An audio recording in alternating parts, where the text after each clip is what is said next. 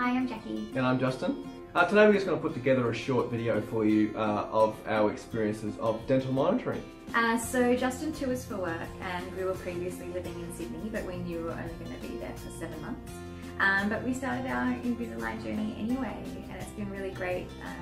My experience of it was on the iPhone, and so I found it really easy because it automatically takes a shutter of, I think it's 13 photos. It guides you through what angle you need to take the photos on.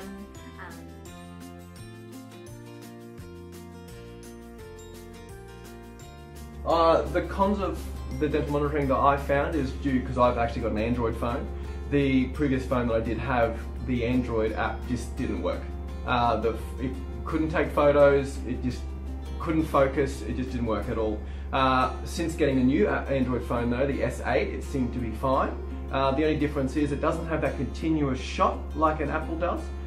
So the process is definitely a lot longer. All in all though, it's been a really good experience with dental monitoring. It has made it possible for us to have Invisaligns. You know, the thought of having to fly back every 6 to 8 weeks does really play on your mind of whether you should get Invisaligns or not, or if we should just wait until we stop touring, which we don't know when that's going to be with our lifestyle at the moment. So we're really glad that it came along, and